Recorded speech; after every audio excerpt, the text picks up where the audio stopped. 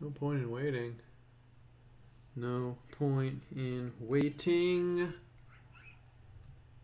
All right. Yes. Peter M. in the chat. What is up? Best time of the week. Thanks, man. Yeah, I guess it is. You know, it is. It is. Where I'm free from the struggles of running my humble little pixel shop. How's it going on your end? I'm going to post this on YouTube right now. Hey. My wife was just here. She left, though. All right, I'm going to post a link on Twitter. We are going to get this going on the edge of my seat. I know. I kind of am. You know, actually, it's funny because... hold up, I'm putting my phone down and stuff. I've done a lot of like public speaking kind of stuff, I guess you could say, and I used to give like small kind of, it doesn't really matter what I was doing, but it's funny because I feel like that nervous feeling before you talk to a lot of people, do something like this, it really never goes away, honestly. So it's not that I'm nervous. I get like excited, I guess you could say. I guess you could say there's always this moment where like the nervousness breaks and then becomes excitement, and that's really fun. Waiting for this all week. Hell yeah, man. Me too. Okay, I'm going to post this on Twitter right now. I still haven't automated that. I probably never will. I kind of like the low-tech thing. Okay, my arm is on the stream. That's okay.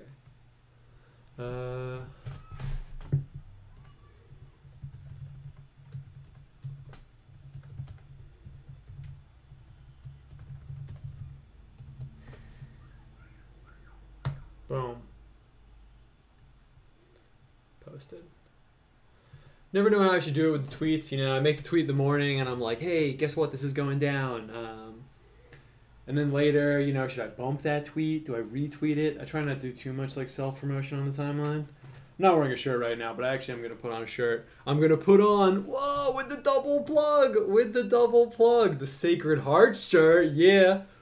I'm not wearing it, so I can make that plug. I just happen to be wearing it. I own like all the shirts I sell in like multiple colors, so. How are you guys doing?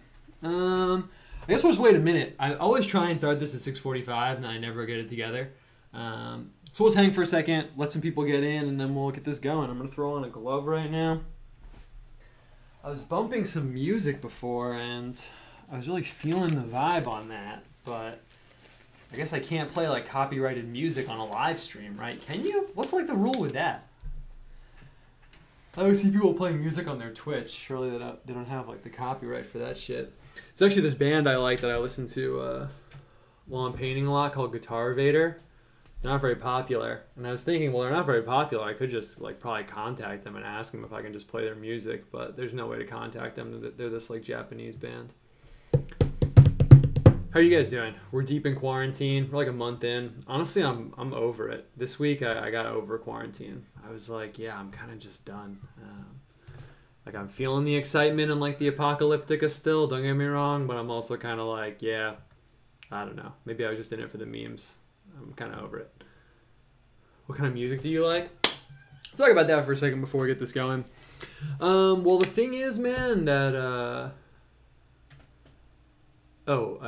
sorry, I'm keeping up with the chat while I'm talking. It's like rude. I feel like I'm like checking my phone like while I'm talking to people. With the sex comic on your Patreon, it's really great work. Yeah, man, thanks. Dude, honestly, the sex comic is, no pun intended, just taking like so much out of me. It's like a whole day of the week where I'm just like aggressively focusing on like that topic. For anyone that doesn't know what he's talking about, on my Patreon, I've been posting this comic I'm working on. It's going to be really long. I'm actually really amped to drop it probably next week. It's like 24 pages now. It's probably going to be like 24 pages with like a title page. So it's almost like its own little comic.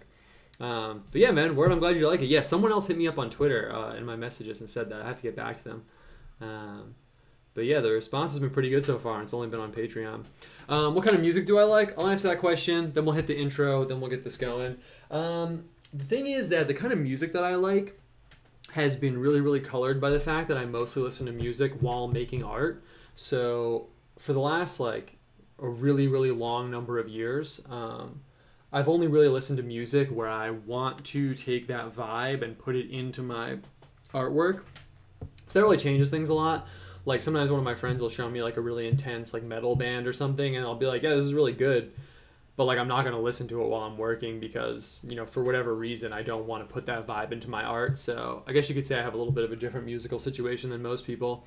In the studio, mostly I listen to like random weird classical music, like lute music and people playing like old instruments and stuff. And then I really like listening to Japanese rock music and like Japanese punk music. Aside from the vibe that I really enjoy, I think that the fact that I can't understand the lyrics is like a factor, because then no matter what I'm working on, like the lyrical content like doesn't affect it. This band Guitar Vader is really tight. You guys should check it out. There's one album they have where it has like a blue bat on the front. I forget what it's called, but that's really good. Some good shit. Do you like Nujabes? Yeah, I used to listen to Nujabes a lot. I kind of fell out with the whole like beat music thing, but that's where I was for a while. I'm not very like tech inclined. It's funny because I moved out. I'm in like a very like rural environment now. Like I can hear cows on like my front porch sometimes, and sometimes when I brought like the electronic music vibe out here, it just was like not really. I don't know. I felt weird like bringing that energy out here. So that's also something that's affected my musical situation. Okay, what time is it? 7:05. We gave them 5 minutes. Look at all these on-time people. We're not going to wait for late people. We are going to do this. Well, I hit the table and unfocused the camera. We are going to do this right now.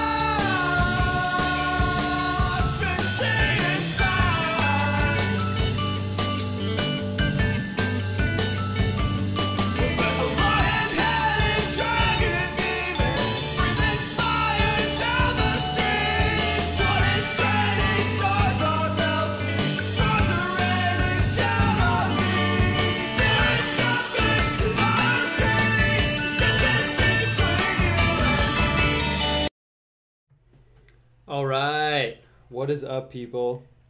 So, how's it going? How are you guys doing? I love that you're here. I love being here. As usual, as always, it's never gonna change. Intro music, Painted Worlds. Check it out. I was listening to it on Spotify before I let my Spotify membership expire this week. Trying to save $10, but check it out. Painted Worlds. That's the intro band. Painting show, Painted Worlds. Really easy to remember. He didn't ask me to make the plug every time, but I like doing it now. Painted Worlds. Anyway, how you guys doing, man? How you guys doing? I didn't totally set up, so I'm going to move some things around while I'm talking to you guys right now. And let's just cut to the chase. Let's just cut right in. Do we need an intro, really? I'm doing good. I'm still quarantined. I have spent a heinous amount of money on groceries, but I'm all set to like not leave the house until the end of the month. Doing artwork all the time. I've really transitioned fully into my role as like pixel shop operator. I made a joke about it once, but like I never really played this game too much, but you know, in like Ocarina of Time or like some of those old like 3D platformer games, like you go into a shop and there's a guy just like waiting there, and that's his whole life is just like sitting at this desk in this shop. It's kind of like what I've become at my desk here. I run like a little like pixel shop. That's how I think of it. And I love it, man, but that's like literally all I do now. I'm trying to figure out how to like integrate work in my life. Like when you work for yourself, like do I take a day off? I don't know. I've kind of been taking one day off every like 10, 12 days or so, but I don't know. I usually just hit this wall and then I have to stop, and I feel like I shouldn't do that.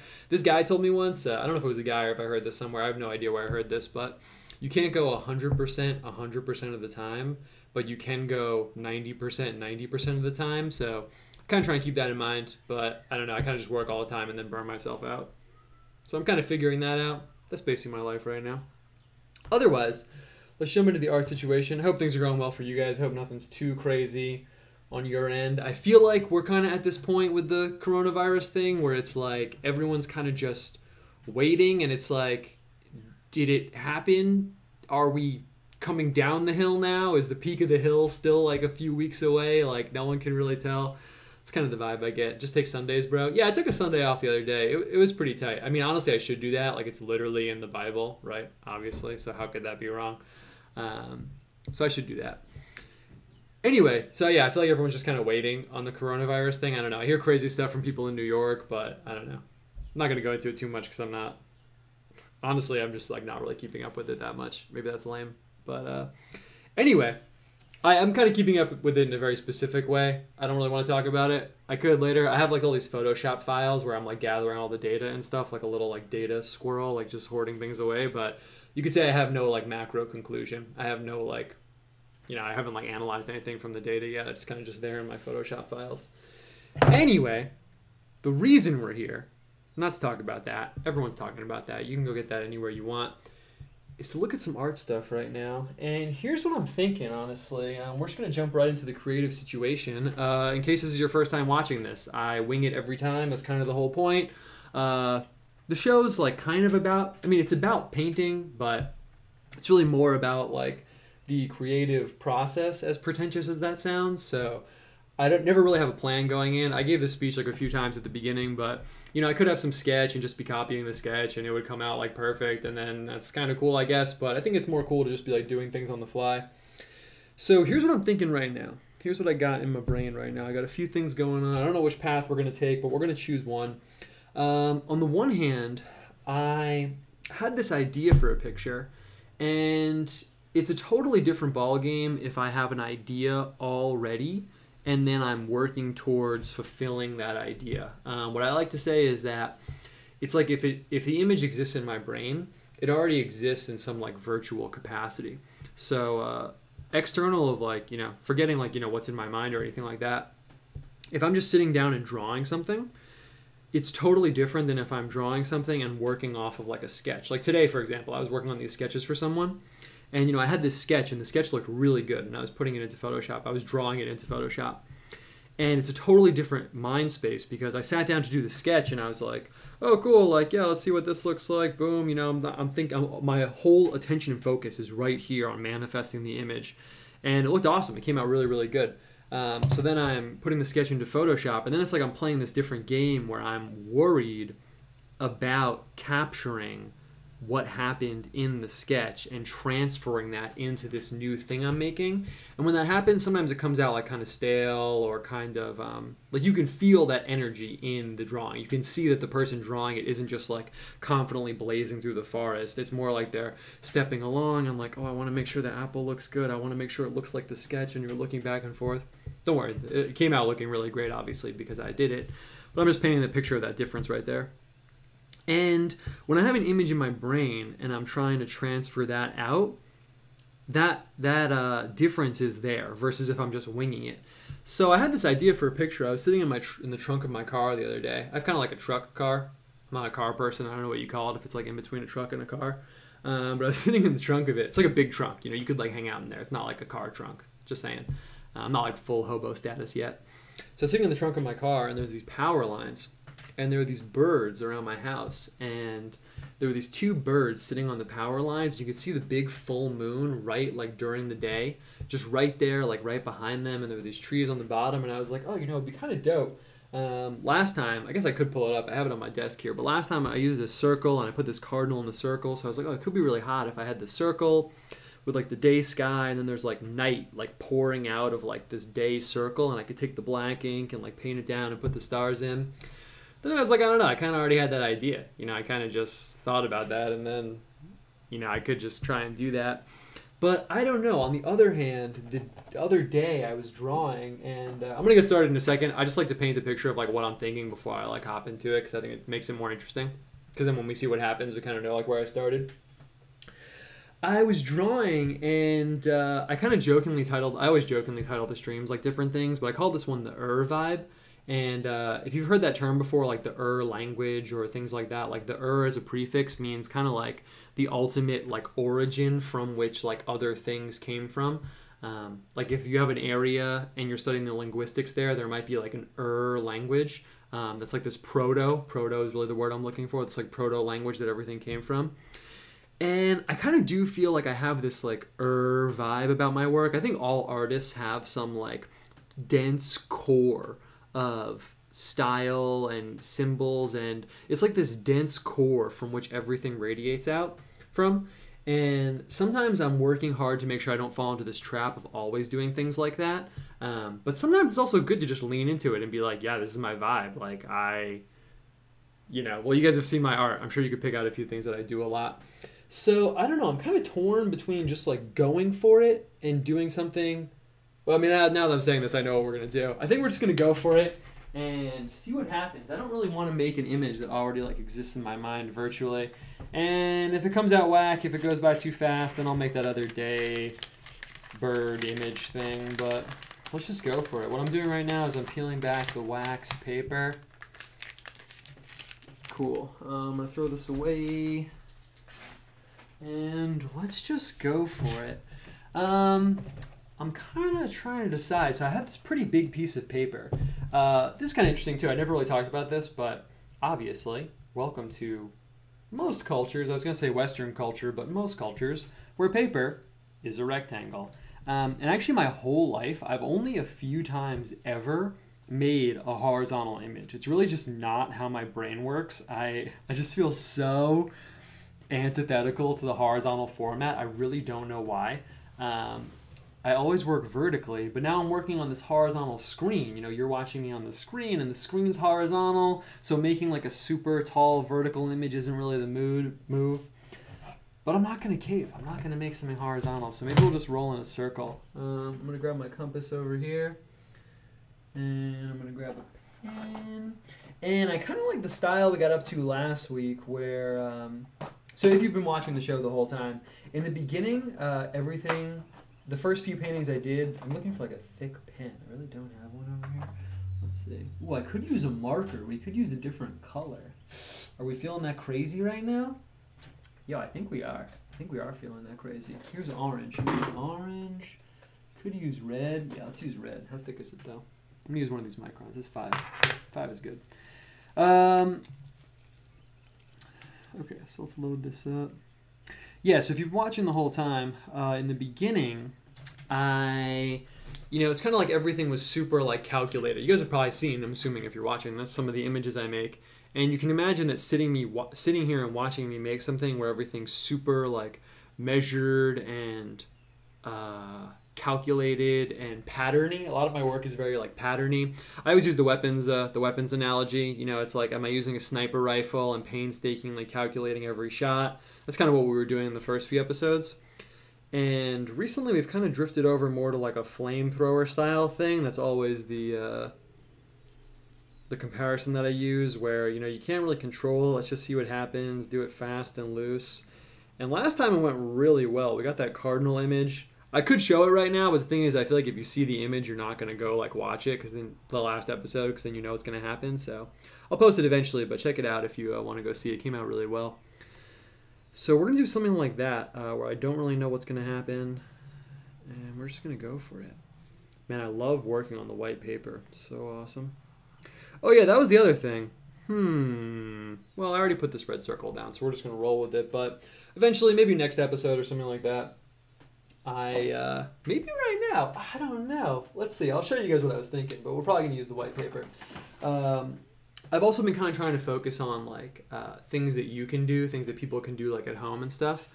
And it's funny because whenever I work on cardboard, I feel like people that aren't artists are always like, oh, like cardboard, like, you know what, you didn't have any paper or something. But cardboard is a really, really awesome surface to work on. Actually, it's a really interesting visual texture. It has like nice like accidents and like lines and dots in it. It's not like perfect, you know, if you know what I mean. Like the paper you can see, which is like totally perfect. So I was thinking about painting onto the cardboard actually, but I don't know, maybe we'll do that next time. I don't want to add too many variables in right now.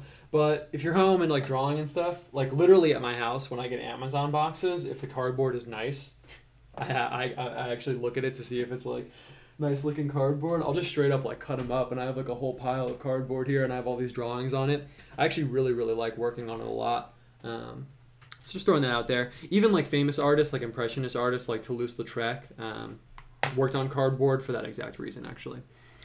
All right. But that's not what we're doing today. We got the white going. We got the white paper going.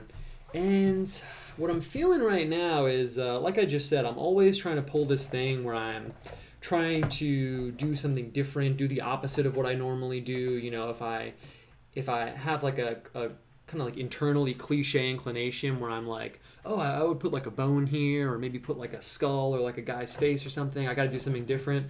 That's always my mindset of like trying to change it up, trying to do something different, trying to change the flow up. But I think today, I don't know. I think today I'm just going to embrace it. I'm going to embrace the natural flow. And we're just going to see what happens. I've really been feeling a particular color scheme. And I think that's what we're going to lean into right now. That color scheme I've been feeling is red, black, and white. I don't think we're going to do straight red, black, and white. I do want to get some color in and stuff like that. But I've been really feeling that a lot recently. Oh, I'm going to bring the camera down just a little bit. So now that we know how big the circle is, I'm going to bring the camera down just a tiny bit so it's as big as possible on your screen, because we're not going to come out of that circle. Okay, now let's see. I'm just going to make sure it's totally focused. Looks pretty focused, actually. All right, hold up. If you, yeah, that Toulouse-Lautrec name drop, though. You know we're classy. You know it's classy in here. Okay, if you have eye doctor phobia, just look away for a second, because I'm going to tweak the focus on the camera, and it's going to be like you're at the eye doctor's right now. So just hold up.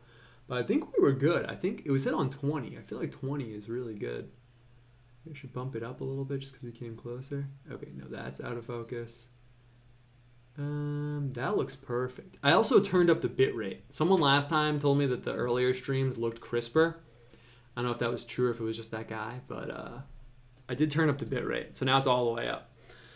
So it should look great on your screen right now. And yeah, speaking of the red, white, and black thing, so there's this artist. I used to be really into like graffiti and street art and stuff like that. It's like a whole nother one of my past lives, you could say. And this random artist from Brazil, I don't even remember his name right now, actually. Just a totally random dude. I was watching videos on YouTube, and he said something really, really profound and awesome. You always get like really good tips from the most random places and random people. And he said, red is the only color that doesn't upset the natural balance between black and white. And I thought that was such a well-worded, perfect observation. Black and white, obviously, you're familiar with that color scheme from piano keys and everything in your life that's black and white. And I'm not talking about black, white, and gray, by the way. I'm talking about just black and white, just for the record. Yeah, so he said that red is the only color that doesn't upset the balance between black and white. And I really do feel that way. I don't know if I've ever talked about it on stream before, but if you imagine just black and white in your mind, if you cycle through the colors like black, white, and green, black, white, and blue, black, white, and purple, none of them are as balanced. Oh, I told the story before? Damn. I'm kind of losing track of it, but it's a good little like prequel. Yeah, only black, white, and red keeps that like natural balance. So that's what we're going to start out with, and we're going to see where it goes. And I'm just going to jump in with this color, with the cadmium scarlet. So I say this every time, but this is the warmest color in my palette, this cadmium scarlet.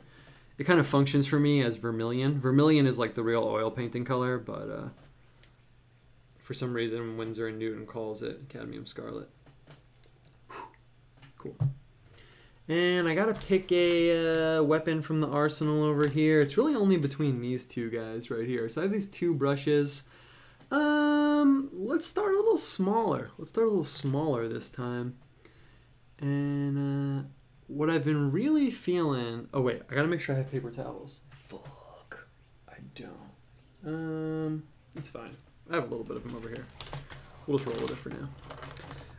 And one thing I've really been feeling, honestly, has been the skull. I try and get away from it, but it always just calls me back. You know, it's funny.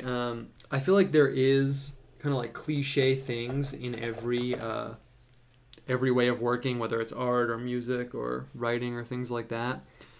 But sometimes it's really good to like analyze those cliche things and think about why they're cliche. I always give people to do illustration that advice. Like someone like Alphonse Mucha. is like, you know, if you were trying to seem cool around some people and you were like, oh, it's my favorite artist or something, they'd be like, oh, Alphonse Mucha, everyone likes that. Like, oh, such a cliche answer, but like there's a reason that that's the case. So MC Escher is a perfect example of that. People like, they're like, oh yeah, MC Escher, like I, you know, but they've never like really looked into his stuff. So if you've never really looked into MC Escher stuff, I highly recommend it. Basically, my point is that sometimes things are cliche for a reason. And let's just go for it. Let's just go for it here. I'm going to paint in. Do I want to start with the skull or do I want to start with someone's like face and put the skull in it? Let's just start with the skull. Who are we kidding? So I'm going to paint this in right here. Awesome. And I fucking love laying down paint on paper. It's literally the best thing in the entire world.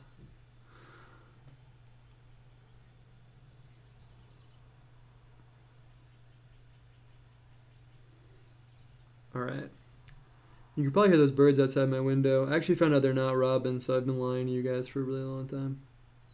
I finally saw the bird that it was. Maybe I'll tell you guys. Maybe I'll leave it as a mystery.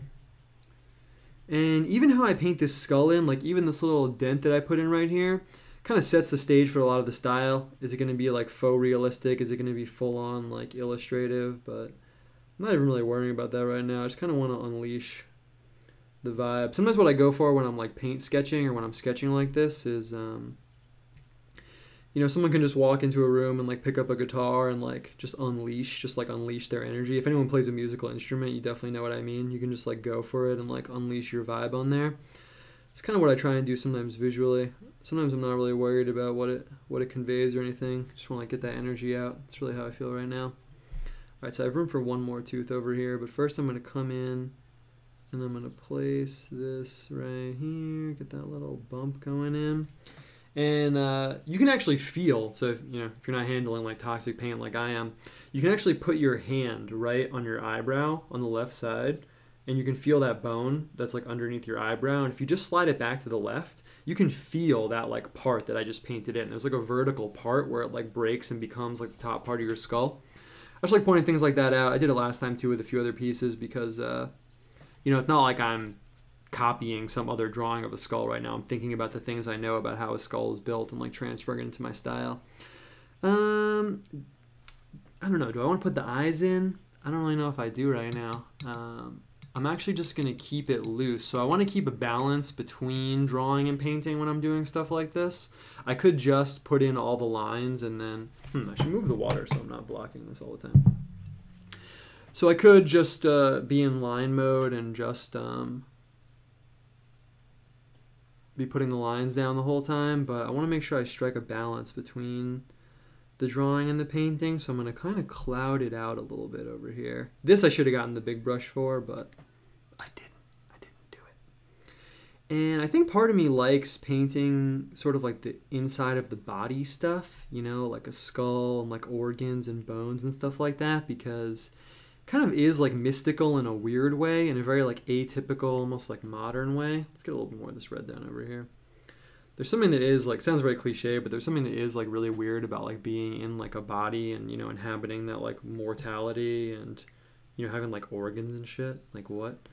And I like getting at that a little bit with my images. And let's just keep a little bit of the skeleton vibe going over here. So what I'm going to do, what I'm kind of thinking is that I'm going to paint in a few of the bones, and I think it would be really hot in like the painting style if I got some of like the muscles and like the tendons like over the bones. I haven't actually done that in a while. I used to do that a lot, but I haven't done that in a while. I might like paint in the lungs. That could be really sick. And we'll see what this like figure's getting up to. I like putting in these bones, like the clavicle bones over here, so that's what I'm doing right now. If you're studying anatomy, these are really different in men and women. Men's clavicle bones are different than women's. They slope at like a totally different angle. If you have a girlfriend or wife in your house, you can go check it out. Boom. Put these down. I knew someone that had like a phobia of these once. They said they like couldn't think about them. They always like thought about them breaking or something. It's kind of weird. All right. These are also good to put in a drawing of a person. You can just put in like the pit of the neck and like the clavicle bones like showing through, and it imparts like a very like particular flavor. I'm going to wait to put in the ribs. Normally the ribs is what I would put in next, but I'm going to wait to put that in right now. Just because if I put in the lungs, I kind of want to have room to put the ribs over them. Of course, I could put the ribs in now and put the lungs behind them, but I'm kind of just winging it with you guys right now. Here's a really big deciding factor, and I had this today. I was sketching out some, like, well, I guess I can say what the project is. I was sketching out some 4 horsemen drawings for this person. Someone commissioned me to make some, like, 4 horsemen of the apocalypse drawings, and they look sick. They look really, really, really good. And I, at first, was experimenting with putting these, like, symbols on the face of the skull instead of putting in the skull face. And I really liked it a lot. I didn't actually end up going in that direction fully. If she's watching this, I'm going to send you the sketches tomorrow. But maybe I want to do something like that, like put something atypical in the skull's face. But I don't really know what. Let's see how it comes out. First, what I am going to put in above the skull is a crown and some laurels. We're going to put that in for sure. All right, so I'm taking out the cadmium yellow. I use cadmium yellow a lot in place of gold. You know, I could actually break out the gold paint right now. I haven't done that on stream yet at all. But let's wait. Maybe I'll put in some gold highlights or something. I don't want to get the gold in right off at this point because it doesn't function like the other paints. It's like literally metallic paint. It's like a metallic paint. So if I put it in at this stage, it won't like interact with the other paints in like a normal way. All right. So I'm going to throw down this crown. And like I mentioned at the beginning, sometimes I try and like stay away from standard is a really good word to use, standard symbols that I always use, but right now I kind of want to just go for it. And I love using the crown in my art, really, probably for so many reasons. I really like symbols that imply a whole like symbolic world and like symbolic framework, and the crown is definitely, I mean, it might even be the ultimate example of that. You know, it implies like hierarchy. It implies that the thing wearing it is some kind of like, has some type of like primacy. It implies like classicality, just making up words on the stream. It implies like classicalness. It implies monarchy and feudalism, and it's also just a cool vibe. And I'm probably going to outline that somehow. Right now I'm kind of trying to decide if I want to make it one of those crowns. There's 2 different kind of crowns that I use in my art. Hold on. The paper has some people's names on it, so I don't want to put it on the stream. Hold up one second. So there's 2 different kind of crowns that I like using.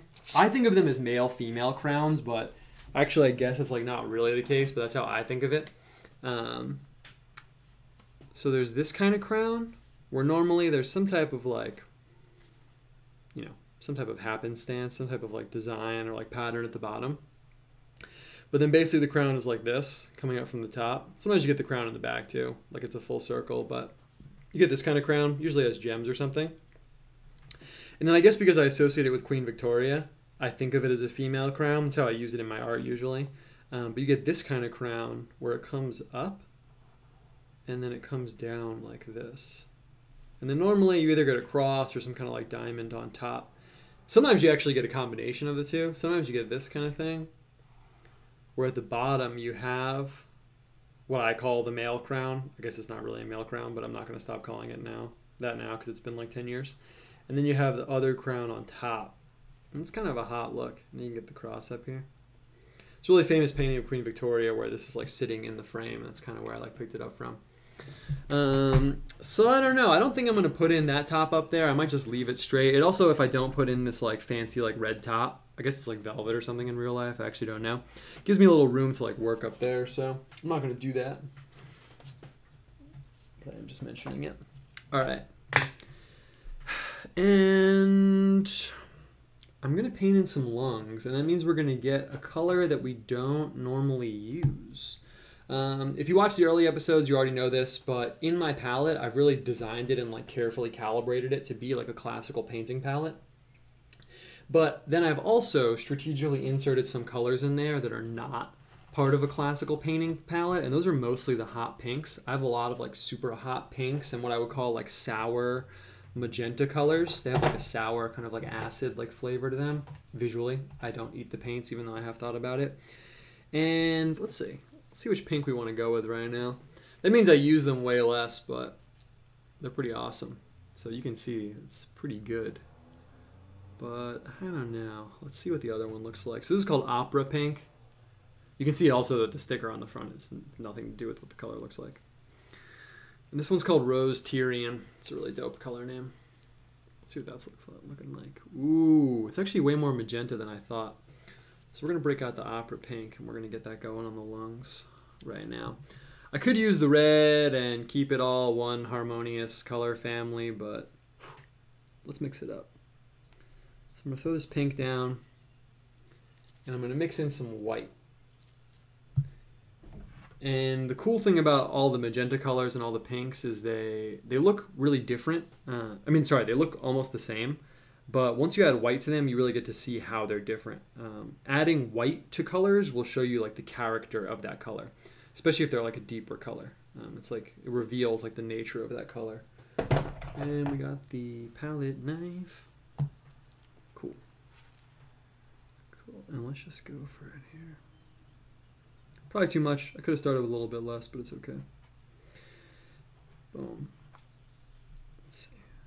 It's probably going to be a little too light. Kind of like it, but let's just go for it and add a little bit more. I don't want it to be that light on the page. Cool. And there's something about painting just like the human body and painting the face and painting like a figure and stuff like that.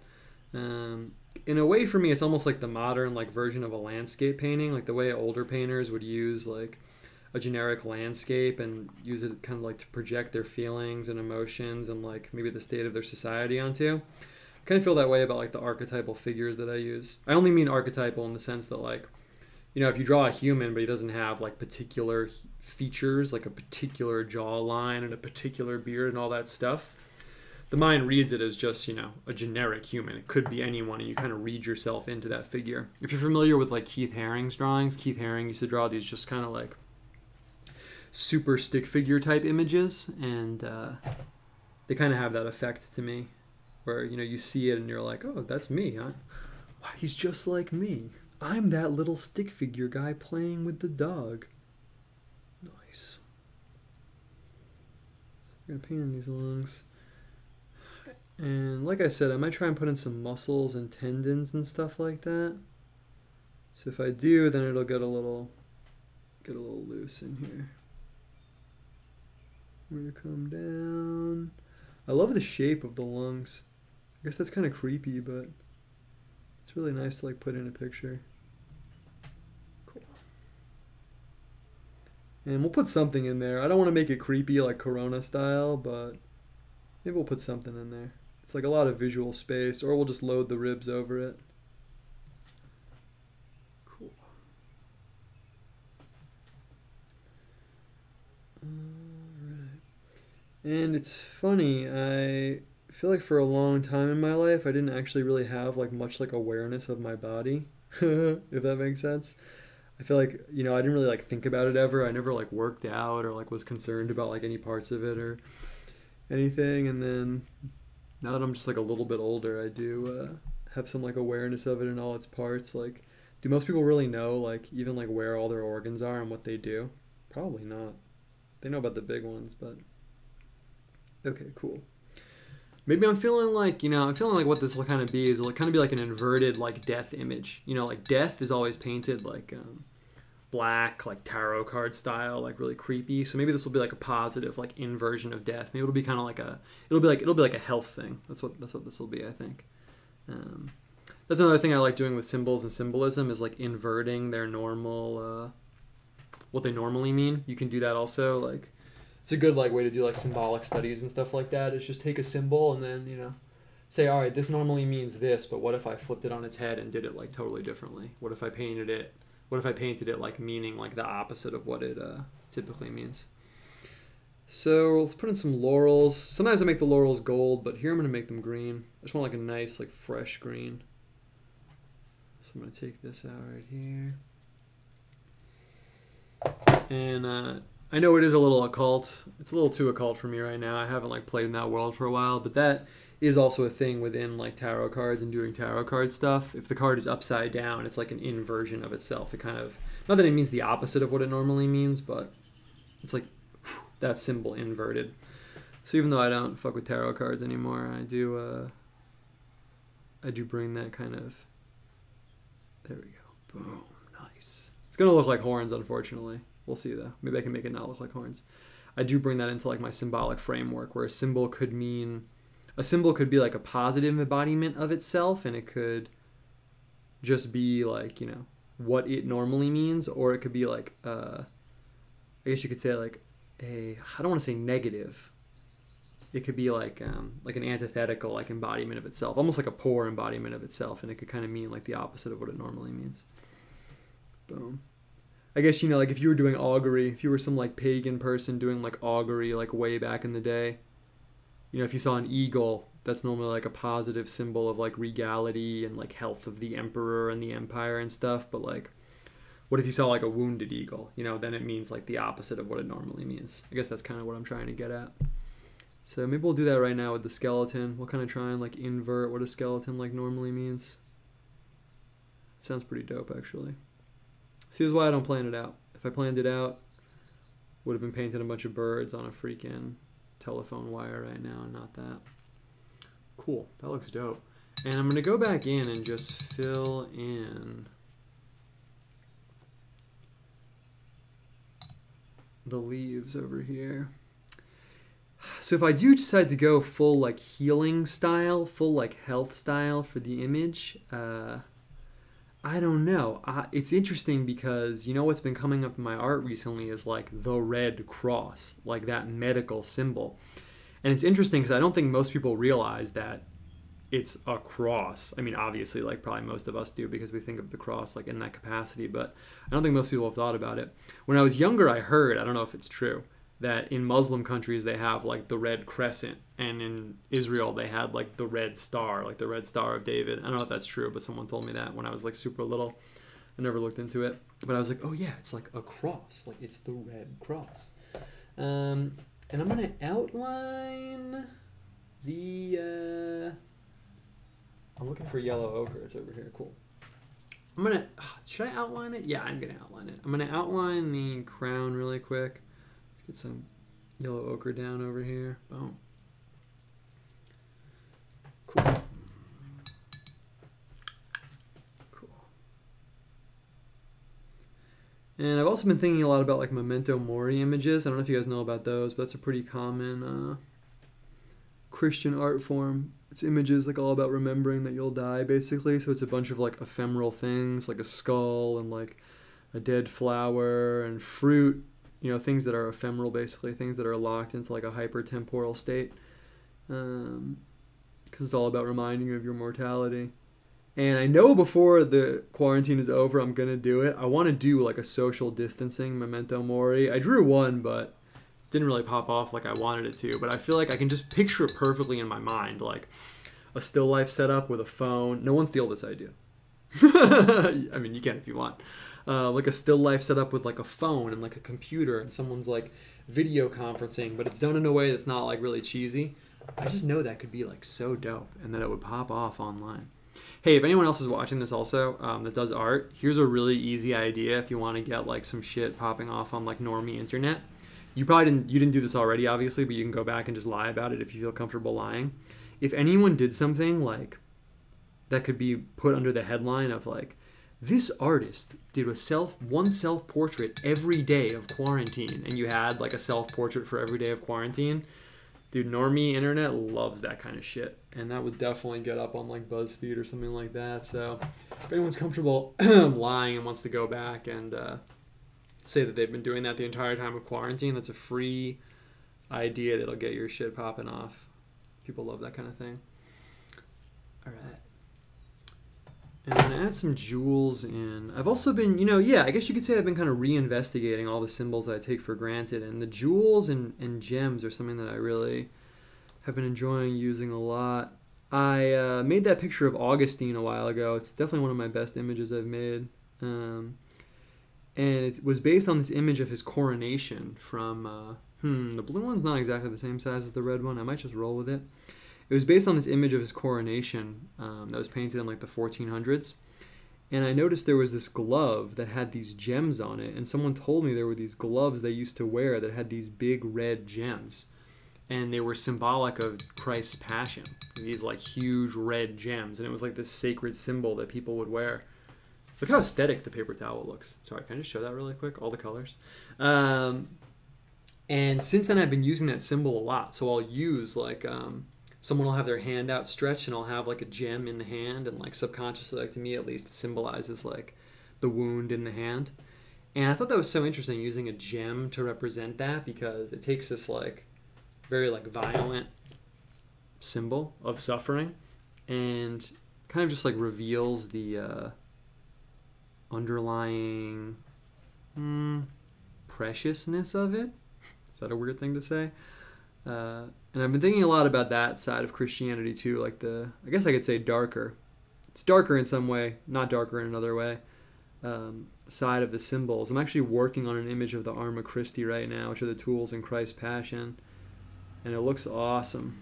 And it's just interesting using those symbols like the nails and the rooster and the ladder and all that stuff. Okay, that looks dope. That looks dope. I want to get these ribs in here too. I want to just keep it moving down the body. So I'm going to paint in these white ribs really quick. Boom.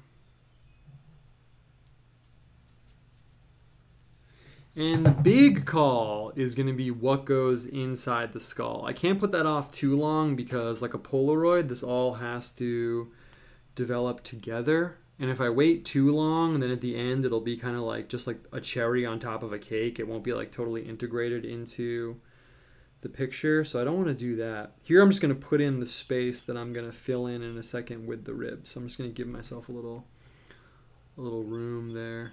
And in a minute, I'm going to put in these tendons, like in the neck with this dark red color. I think it's going to be really legit. I'm kind of trying to decide what I'm going to put on the face. Could put an alchemical symbol on there. Honestly, you can hear the tone of my voice. To me, I'm kind of like, oh, cool, Owen. You put a fucking esoteric symbol. Wow, you're so deep, bro. So I don't really want to do that, honestly. It feels like pulling like a little bit of a cheap trick. I could do it, but I don't know. Boom. I could put the red cross, like a medical symbol, but then we're kind of in like a different territory. Kind of want to put like an animal in there, honestly. That would be pretty dope. Do something a little like unexpected. Perfect. And I'm going to come in and put like a fatter, cold yellow halo around the skull right now. So the cadmium yellow is a warm yellow. Got a little paint on my computer, but it's not a big deal. Good thing this paint is water soluble. Cyclops skull face. Yeah, I could do that. Okay, so the crown was this very warm yellow. You can see, obviously. Maybe it's not obvious. I'm going to put in this colder yellow halo. This is called lemon yellow, and I'm just going to drop this in the back. And I really want it to be like super like watered down and loose, honestly. So let's see how good I can get that. Maybe I'll just put it in like that. Yeah, there we go. Cool. So yeah, I think what I'm going for here is kind of like skeleton as like a life symbol. And we'll see how far we can get with that. Maybe like the redemptive. Got a fucking hair in here. Really shouldn't care because no one can see it. Maybe like kind of like the redemptive like power of it. The redemptive power of like, I don't know. I don't want to say like contemplating death. It sounds kind of extreme. And this yellow is so good. Oh, so good. Man, seriously, nothing beats just laying down like fat areas of color. Nothing beats it. I could put a cardinal on the face. That would be sick. I don't know. Nothing. You normally as I go through my little like symbolic vocabulary, something jumps out. It's not really happening right now. There we go. Boom. Get that in there. And then I want to just maybe I'll just take the straight up water and just drag it up a little bit. Yeah, that looks perfect. Cool. Yeah, that's exactly what I wanted. Just a little. I'm actually going to dry that off a little bit.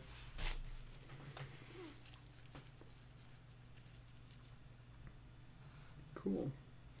I see people suggesting stuff in the chat. Hey, yo, you know what we should do one time? I should just purely take people's suggestions from the chat. Like, not right now, but one time, that would be really cool. Like, I'll do a whole picture, but I'll just take directions on symbols from the chat. That would actually be sick. I should definitely do that. And I'm not complaining. I actually like how it turned out. It's kind of what I was going for, but I just want to make sure that like halo shape like stays in a little bit. So I'm just gonna lightly throw down that cadmium yellow and kind of paint it in a little bit here. And since I'm trying to keep it interesting, keep it fresh, keep it bumping up, I'm gonna actually add a little bit of orange even in the bottom down here. Yeah, there we go. Nice. I got the paint like bleeding out. That's great. Yeah, perfect. That's exactly what I wanted. A little bit of chaos in there. Get us going down the chaos road. Yeah, if you wanted to, I see you guys talking to me and to each other. If you want to do it, you have to do it like Peter M did, where you put Atto and Cyclops. Otherwise, I can't read it all because then I'm like not paying attention. Phoenix. Oh, hey, yo, Phoenix would be tight, but I don't know if I could fit. I mean, I could do it. I could do it. I could fit a Phoenix in here, but I want something like a little bit bolder than that, honestly. So let's see. Let's see what happens. I'm going to outline the ribs, and then I'll make a call. Man, it's hot. Oh, it's really hot in my room right now. I kind of want to take my shirt off, but then I have to take the gloves off, so I'm just not going to do it. Okay, perfect. So I'm going to paint in the ribs right here. And I don't know, something about the ribs like painted in, I just really like it. Really couldn't even say why. I kind of want to put a rabbit on the face. I've been thinking about rabbits in art a lot recently. It's kind of like an atypical symbol. It's not very biblical. I like that they represent like alertness in a way, because they have the huge ears. And all they can do, their only like natural defense is like being alert. It's kind of like an interesting symbol. Yo, actually, you know what I'm going to do? Ugh, I just got it. I'm going to put a rabbit on the face, and I'm going to paint like a big fox down on the bottom. That's going to be sick, and it's going to go awesome with the red. It's definitely what I'm going to happen, what I'm going to do right now. Cut diamond.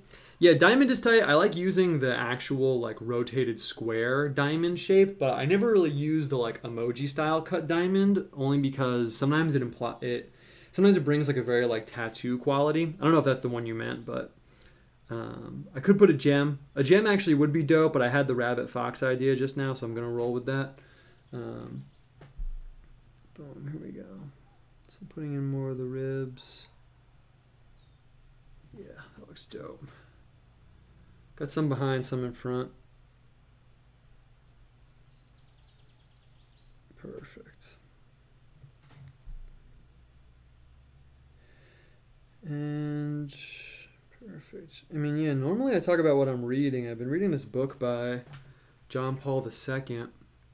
It's really good, but honestly, I've just been focused on working. I have this huge book by St. Augustine. Well, it's not just a book. It's called City of God. And I have this big book of writing by Thomas Aquinas, but I've just been working like so hard. And sometimes I feel like when I hit like a huge book, it really takes my head out of like the office. It takes me out of like working. So I need to be reading something, but I kind of just haven't been, honestly. I really do want to dive into that stuff. The book by John Paul II is really good, though, actually. It's pretty cool because it's called, what's it called? It's called Crossing the Threshold of Hope. And basically the way the book is set up is that John Paul II is like noteworthy for a variety of reasons, but he kind of was one of the first like modern media popes, I guess you could say, like, you know, with the internet and doing live interviews on the radio and live TV interviews and stuff. I don't know if he was the first one to do all that stuff, but he did a lot of those first, actually. So he was scheduled to do, I think it was actually the first time a pope was going to give a live interview on TV where he didn't know the questions beforehand or something, like where he was really just going to go like off the cuff. And he was going to do it with this Italian journalist that actually was Catholic himself. So, you know, at least you have kind of like a little bit of a sympathetic interviewer, you could say. And at the last minute, it fell through, and they didn't do it. But somehow John Paul II got the questions, and wrote out like hardcore answers to all the questions and sent it to the journalist, and he made it this book. The book's called Crossing the Threshold of Hope. So it's pretty cool. I'm not that far into it right now. But like even just in the first few chapters, it's really cool because it's like, whatever you think of the Pope, you know, it's cool questions to ask him. Like, so like, you know, how do you like pray like as the Pope? Like you have all this like weight on your shoulders, and asking him like just these really like frank questions. Like what would you say to someone about like, you know, why people should even like believe in God and like all this stuff. And it's really cool. I'm kind of reading it because I'm looking for fucking alizarin crimson. No, it's right here. It's pretty cool because I'm reading it. Well, I'll go into why I'm reading it in a second, but little painting note right now. So I want to throw down some like tendons and muscles and like tendony things. Oh, I should put in the arms, I guess, before I really do that. Yeah, I'm going to put in the arms, and then I'm going to throw in some like tendons and muscles and stuff like that. So yeah, I'm reading it because, you know, if you're, I mean, come on, you hang out online with me, you must know about it. Within certain like groups of like Catholics, I guess you could say, some of the modern popes are slightly controversial, I guess you could say. Okay, how do I want to put the arms in? Because I have all this space over here. So this is what I'm thinking right now. I have a lot of space over here.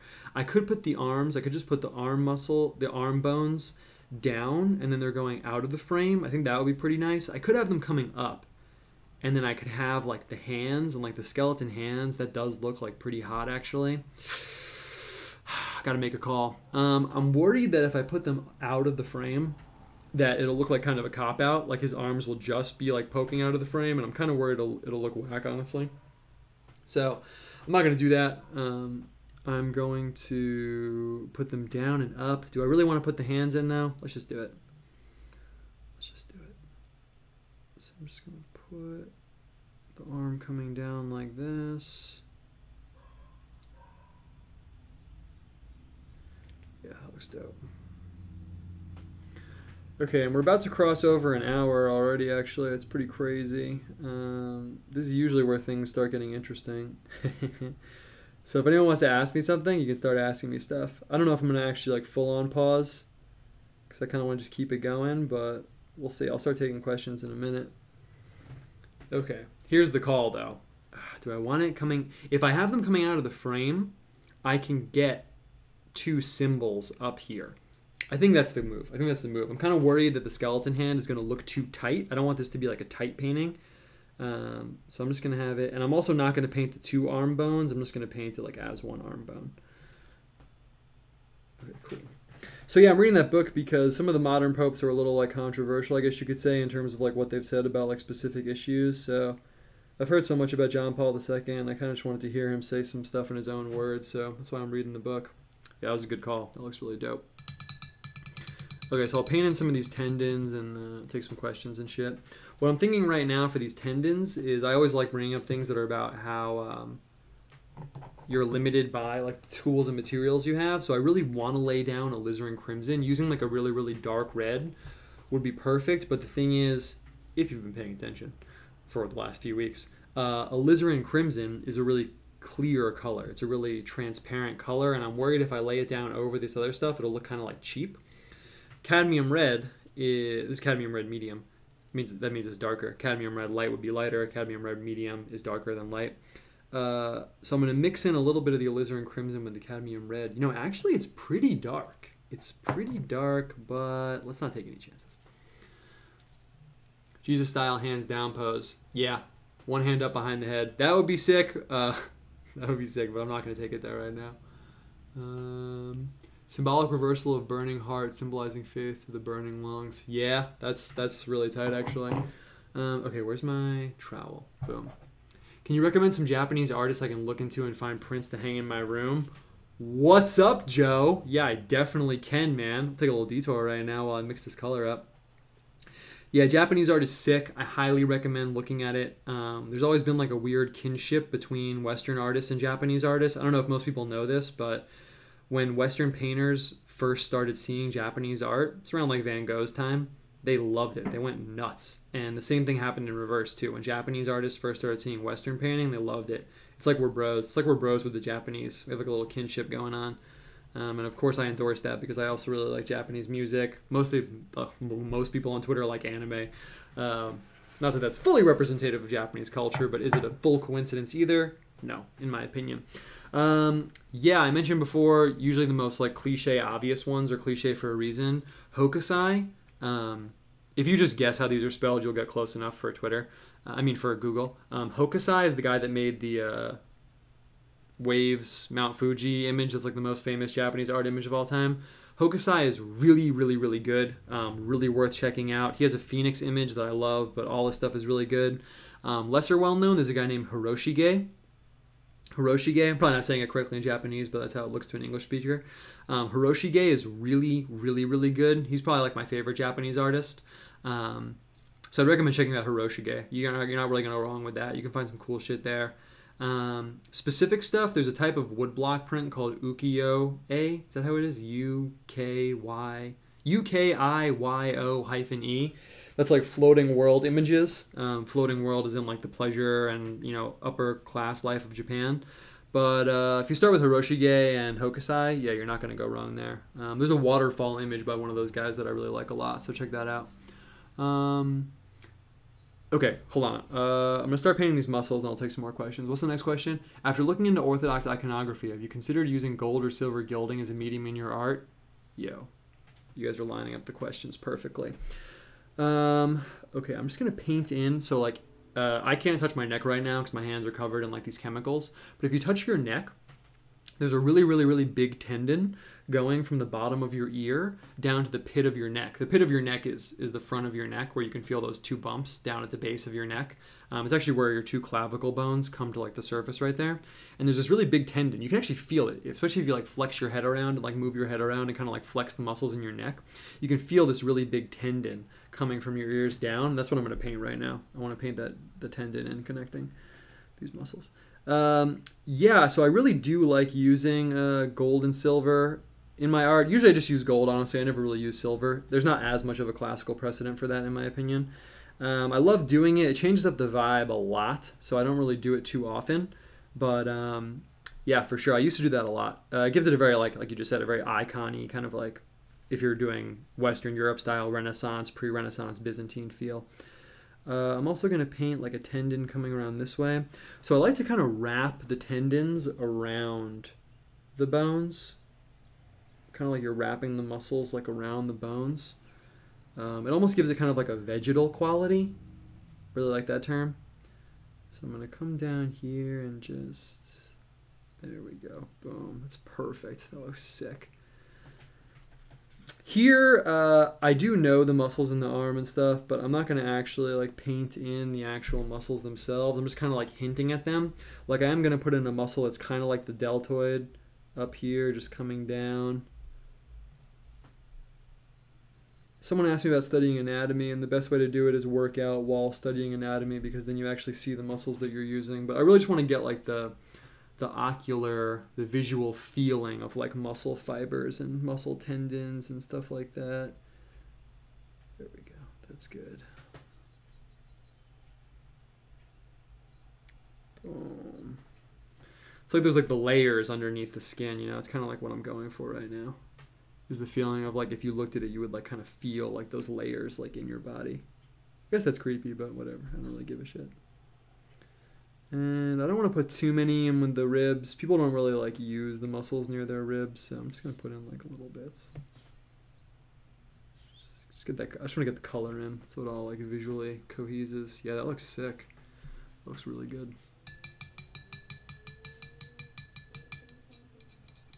Cool.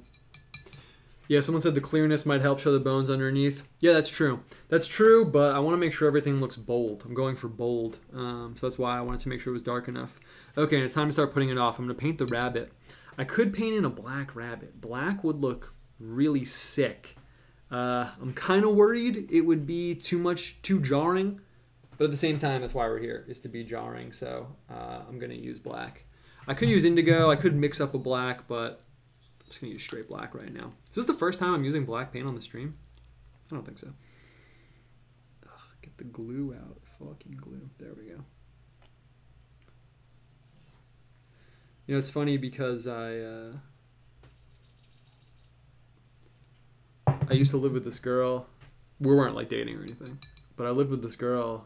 It was in, I don't want to say too much about where it was. It was in a city in Italy, let's say. Let's say it was in Italy.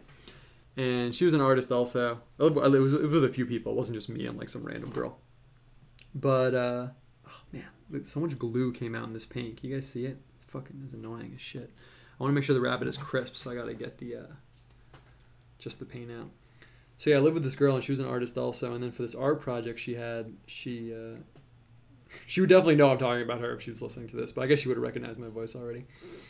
I came home, and there was this cutout. It was big. It was like bigger than life size. Cutout, like black cardboard rabbit just sitting on the table. And it was such a striking image, just this big black rabbit. And the silhouette was like so perfect.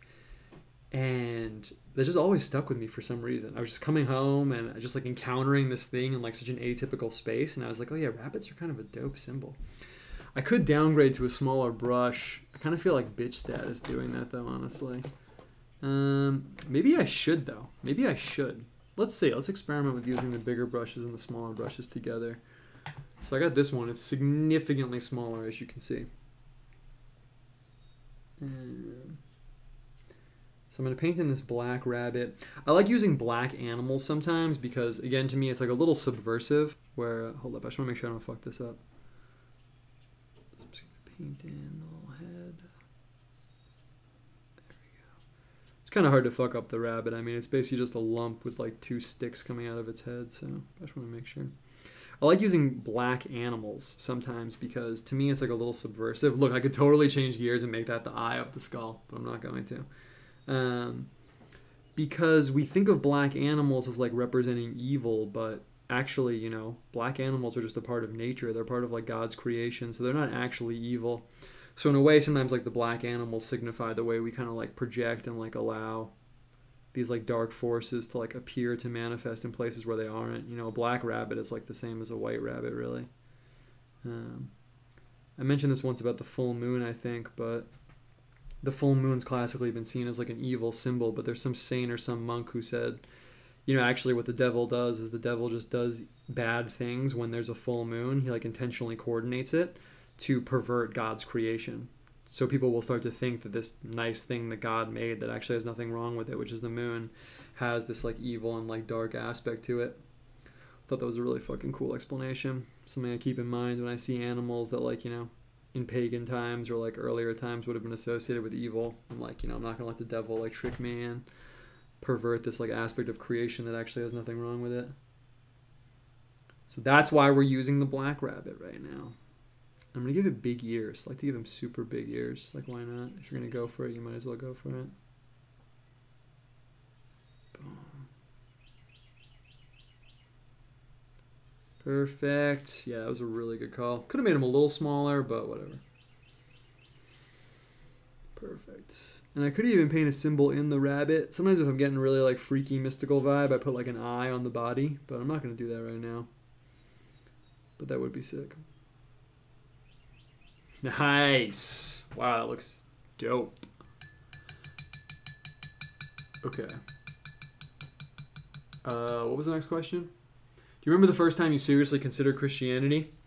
Yeah, I've kind of told that story a bunch of times. Or I've kind of like hinted at it. I should just do one stream where I just full on just go into the whole like why and how I became Christian thing, and then I just could direct people there. I don't know if I'm going to go into it right now. Basically, I fell out with all the other like belief systems I was a part of and hit a wall in terms of like drinking and smoking weed all the time and just kind of like being a piece of shit. And I had also like previously reasoned myself to a conclusion that was like very close to Christianity. And that's why. Maybe I'll go into that in a second. That's the most interesting part, I guess.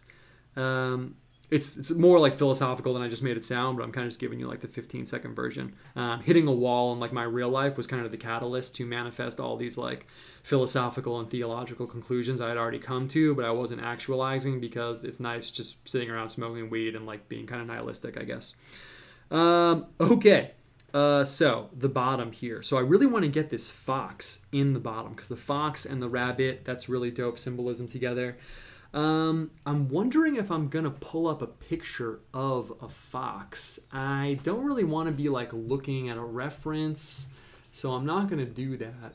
But I do just want to look at one really quick. Maybe I'll take another question while I'm going to pull it up. My computer pulled up Fox News instead of like an actual Fox. All right, cool. Let's see. Have you read any Charles Williams? He was a good friend with Tolkien and C.S. Lewis and seems really your vibe. Nah, man, but I really need to check those guys out. I just haven't like bit the bullet, so to speak, and like read those huge books, honestly. I wish I read them when I was younger. It's funny because C.S. Lewis had a huge impact on me via Mere Christianity. Even when I was, younger and I hadn't ever thought about Christianity, Mere Christianity was a book that like really stuck with me. And when I was really little, I started reading Chronicles of Narnia, but I was like too young, like I didn't understand it, I guess. But all the images, so what I'm doing right now, just so you guys don't think I'm like just killing time here, I am making sure I get all the black off this brush because I want to lay down the bright colors of the fox. And if there's any black on the brush, it'll just totally like, it'll totally mute the bright red color that I'm going for. So that's why you're going to hear this like clinking and you're probably going to see me just like drawing off the brush for the next like 30 seconds.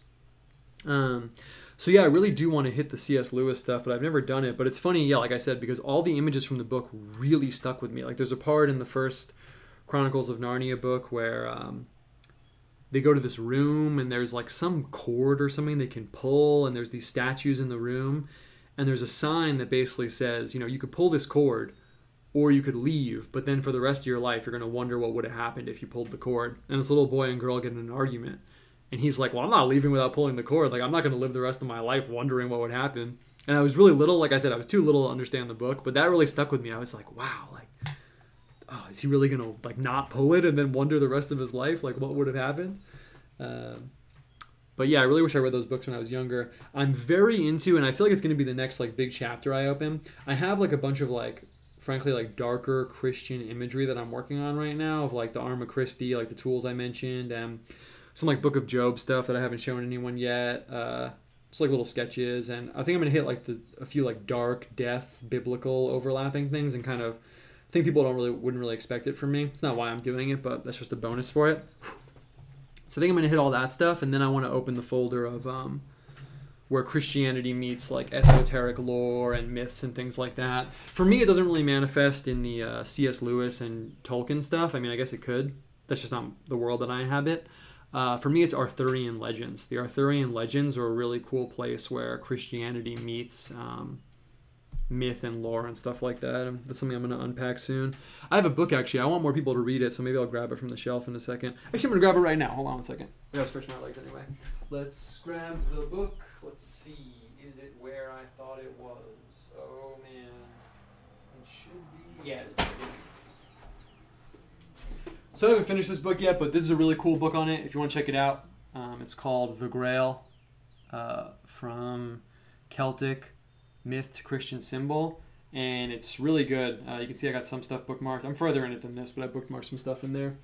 And I think it's really good for hitting that bard, Arthurian legend, sword of spear of destiny kind of vibe. So that's what I got cooking on the back burner right now. Okay, so I want to paint in this fox. And, we do it live on the stream. Sometimes things don't turn out well, so I'm just going to go for it. It might not turn out perfectly, but that's why we're here. I can just pull a Bob Ross. It's going to be happy little accidents. Just make a little mistake. And I kind of want to give myself some looseness so that if it doesn't look good, I can kind of like fudge it a little bit. But I'm just going to put it in. I'm just going to put in the nose over here. Yeah, that's kind of how a fox's face is. Comes up a little bit. I usually try and land in this like medieval space when I paint in animals. If you look at a lot of medieval art, sometimes you can see that they definitely had no idea what animals looked like. So I kind of try and land in this like, I don't want to say naive space and like totally let myself off the hook, but try and land in this space where it's not like supposed to look exactly like the animal. It's more like a symbolic like representation of it. I got to put in the black nose on the fox, but we'll go back. We'll go back for that. Usually there's some like white underneath, so I'm going to leave that there, and I'm going to start mixing in some orange on the back end. I don't want to go full orange, but off camera right now I'm mixing in some cadmium orange into the vermilion that I got going on. And we'll see if you can even see that change. There we go. I want to get like a little arch in the fox's back, like he's like almost like kind of like hunting a little bit. We'll get that first haunch. Get kind of the second haunch. Damn, that looks really good actually. Nice. And then the fox's tail is always like kind of weird. It comes like darker. It's not the same color as the rest of the body. And true to medieval form, I'm not going to look it up right now. I'm just going to go for what I'm imagining it as in my head. Whoa, so many messages on the screen. Have I heard of the Book of the New Sun? That sounds really familiar, but no, I have not. And the fox's tail is kind of like a tube actually. It's very like cylindrical, but I'm going to paint it in a little bit different than that. I'm just going to paint it in how I want to, but I like to give it a nice big tail. Yeah, that looks dope. Nice. Nice. That's perfect. And I'm going to add a little bit of darkness right at the front there, where the tail meets the body. Yeah. Hell yeah. That's perfect. And the fox's paws are also like a little bit of a different color, right? They kind of have like, they're like darker. I feel like I should get some brown in there. I don't want to throw black in. I could throw some black in, but instead I'm going to use burnt umber. Burnt umber is like a really muted, almost like a red-brown. I feel like that's the color we should use, so I'm going to drop that in right there.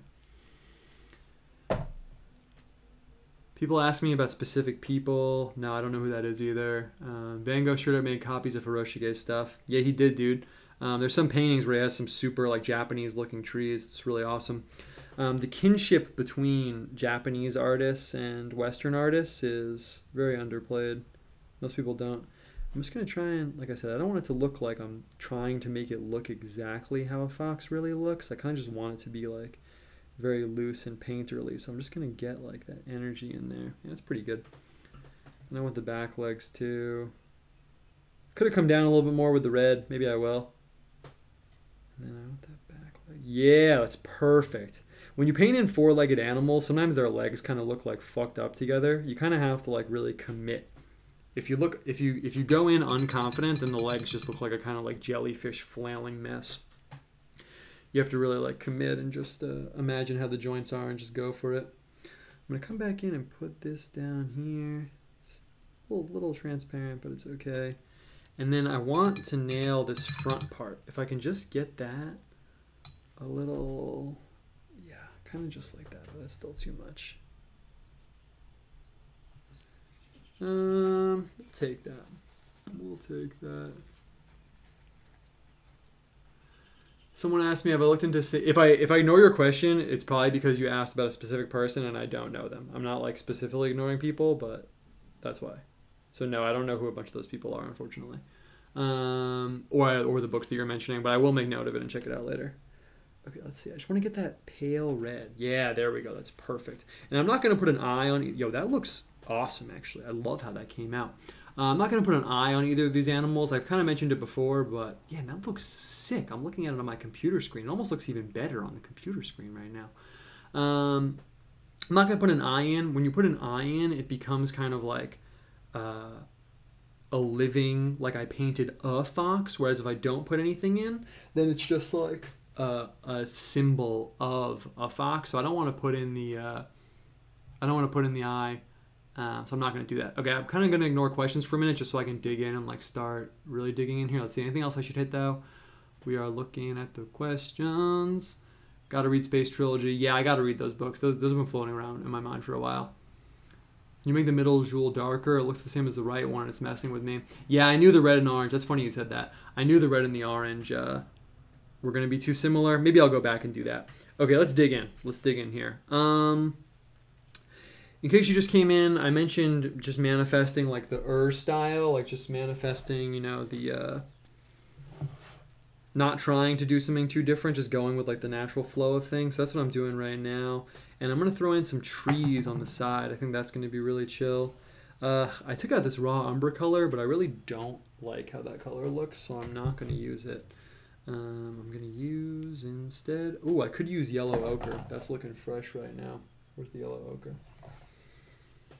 Yellow ochre is a really great color. You can use this to mute any other color. So if you're ever painting and your colors are like too bright, that never happens to me because I always want the maximum level of brightness. You can just use that. So I'm going to throw in these tree trunks. I don't know. Is this really the color I want, though? I really can't tell. I'm having color doubt right now. I think this is good. I'm mixing paint with my brushes. Told you guys not to do that. You shouldn't do it. But I'm doing it right now. So do as I say, not as I do. Okay, so I'm going to throw down some trees. Kind of have a few options with the trees. Obviously, palm trees don't really fit here. I mean, they fit anywhere, but that's really not the vibe that we're cooking with right now. I use cypress trees a lot. Cypress trees are kind of symbolic of death. They said that if you cut one down, it would never grow back. I always said, isn't that the case with like most trees though? But that's the Renaissance symbology of the cypress tree. So I'm not going to use that because we're trying to go for the kind of inversion of the death symbolism like we talked about before. So I'm just going to paint in these nice fat trunks, and we're just going to paint in some like fecund trees. Fecund is one of my favorite words. So we're going to paint in some fecund trees. Probably put oranges on them. This is looking dope. Okay, so I want to start getting a little bit looser. I want to start getting a little bit more of a loose energy going on. So I'm going to switch to a bigger brush, changing weapons right here. And let's just do it. I want to get some sap green. Sap green is the nice like warm yellow green that I have. Yo, I have this color here called olive green, and I've actually never used this. Let's see what the deal with that is. At the time that I was ordering my paints, it was a long time ago. Let's see, do we want to use this olive green? Let's do a little detour over here. At the time when I was ordering my paints, I don't know. I want to try and see if I can see the type of color it is. I don't know if I want to use that. It almost is the exact like yellowy green that I'm going for. You can see how different it is from the sap green. Watch, like if I do this, you can see how different they are. I think that this is more muted than what I want, so I'm actually going to use the sap green, but I tried.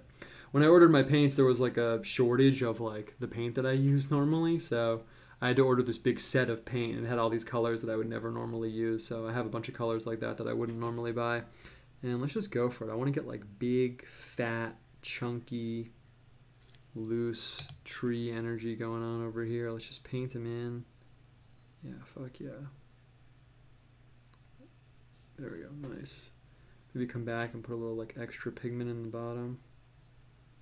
Yeah, that's perfect. Cool. And let's see, I kind of stopped using apple trees all the time as like my default tree because it started reading to me as like Garden of Eden, like forbidden fruit tree. So now in my images I differentiate between like Garden of Eden, apple fruit tree. And then if I'm painting like a more paradisical or like idyllic tree, and I'll use an orange tree. It's a little symbology there for you. When I was looking up Mary symbols, like Virgin Mary symbols, oranges came up.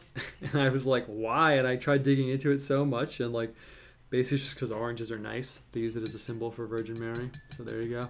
Man, that was the perfect green color. That was literally the exact color. Perfect. Okay. Wow, someone says I mix paint with my brushes in nearly every episode. Wow. Shout me out, bro. Shout me out. Yeah, I kind of do that. That's probably true, honestly. It's probably true. Okay, so now I got to think about what I want to do sky style. I kind of want to put in like a yellow sky, but I already have the yellow halo going on, so I'm just going to drop some cobalt blue. I don't have my favorite blue right now, which is cerulean blue. It's a really, really nice green blue, but I'm kind of just embracing the fact that I have to use something different than what I normally use. Left to my own devices, I just use cerulean blue all the time, so I guess it's good to change it up sometimes. Cobalt blue is almost like lapis lazuli style, I guess you could say. Okay, I just want to make sure I have no green on my brush when I lay this down. And let's see, I'm not going to mix it with white. I want to try and go like straight watercolor here. Yeah, it's just like a nice, like powerful blue. Come up here, get it with the green a little bit. That's cool with me. I almost got a little bit of like a fairy tale vibe with the fox going on. I don't know if I should say that, ruin my street cred, but I do have a little bit of that vibe going on. Perfect, perfect. And I'm just going to come in with the dry brush over here and get the blue going on. I don't know what kind of energy I'm going for down on the bottom. I'm probably going to paint that in last. Let's see. That looks good. This looks awesome. I'm really feeling how this is coming out. I don't want to get the green and blue, the blue and yellow overlapping too much here. I'm just going to get my finger. There you go. Cool. Let's get it going. This is the best one in a while, TBH. Thanks, man. Yeah, we're getting better at what kind of style I should be laying down. Also, you can see like it's better if I'm just winging it. So, the Cardinal one last week was sick, though. Honestly, shouldn't be hyping up another episode during this episode, but the Cardinal one was sick. But this one might be better. Might be better. Okay, and I don't know. Should I put the sun up top? I could get the sun going up top. I think I should just do it. In like the last like 30 minutes of the stream or so, I like to kind of just go for like whatever I think of and not really worry about how anything's going to look. I think that's like really the way to go. So let's just do it. I could put in the orange sun up top. Yeah, let's do it. I'm just going to go for it. I'm not going to... Oh, I already have orange out. Yeah, it has red in it though.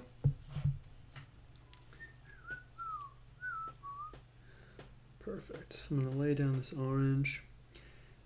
And yeah, I haven't been talking too much about the whole creative process thing. I've kind of just been going for it, letting you guys see what happens. But you can, if you've been watching the whole time, you can see what I mentioned at the beginning, where sometimes it's good to just dig into, the basic symbol set. Like sometimes I'm going through symbol dictionaries and I'm trying to find something new and like esoteric that I haven't used before.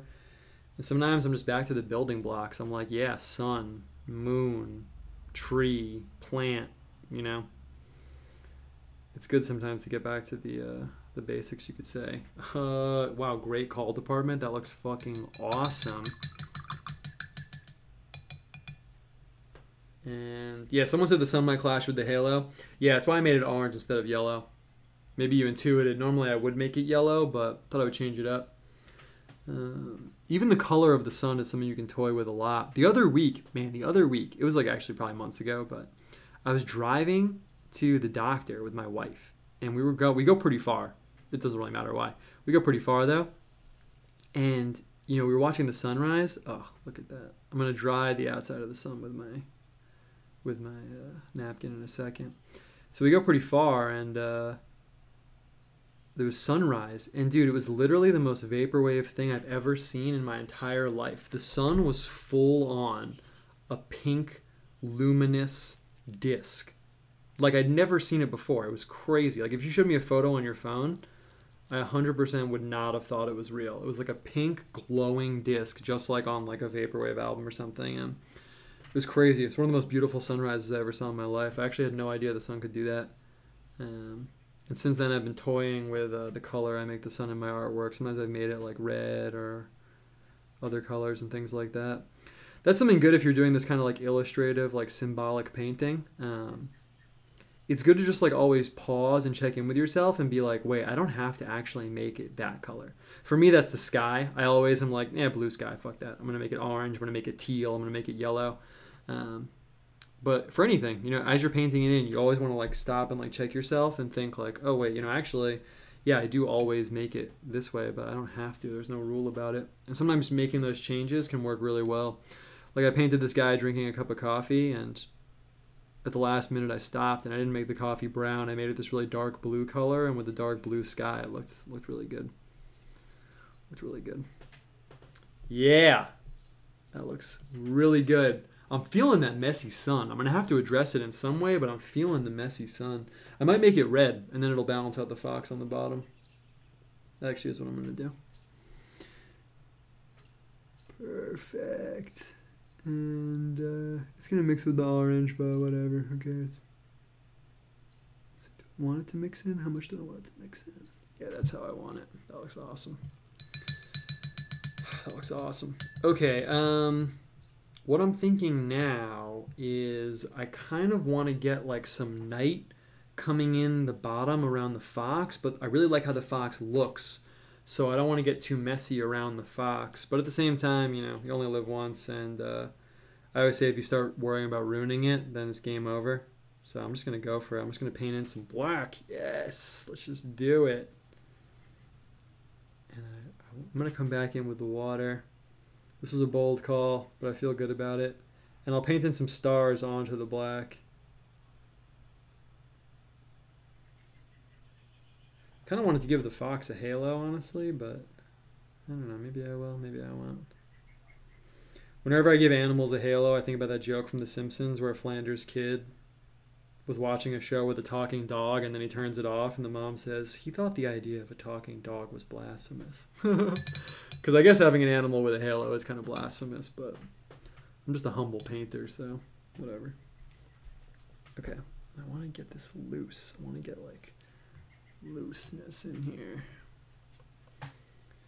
And yeah, it's something else I've been playing with a lot of my images recently is the day-night thing. That's always like a factor in my artwork, but lately I've been kind of pumping it up a little bit. Okay, and let's see. I think the black has to like fade into another color here.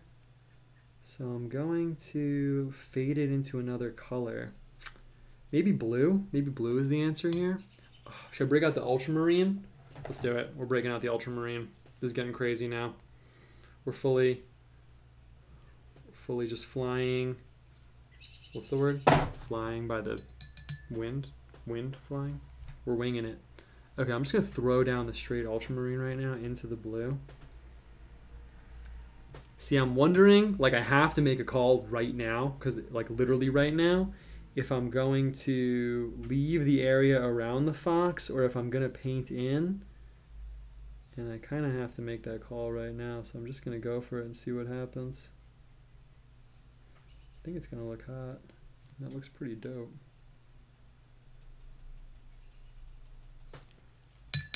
I'm going to paint out this black blue here. Yeah, that's what I want. I want that exact like dark blue indigo color.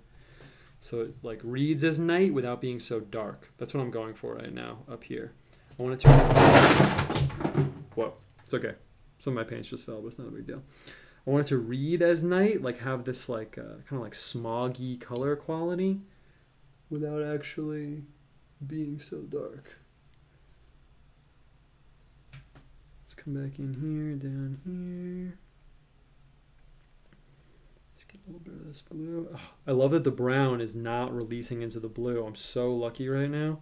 I actually don't know why it's not doing that. It must be something about that particular pigment, but really lucked out because if the legs were bleeding into the blue, I'd be totally fucked, but it's 100% not happening. I actually really don't know why. It's a Christmas miracle. Okay, cool. Okay, got a little paint on my gloves, but it's okay. And man, can you feel the tension in the air right now? Can you feel it? We didn't know if that was going to look good or not. I did not know if it was going to look good or not, but it actually looks dope.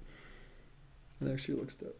I'm getting a little paint on the bottom of the paper over here, but it's okay. I want to darken that up a little bit. Cool. Paint in the blue. Yeah. Wow. I feel very triumphant right now. I'm not going to lie. When I was doing that, I did not know if it was going to look good or not.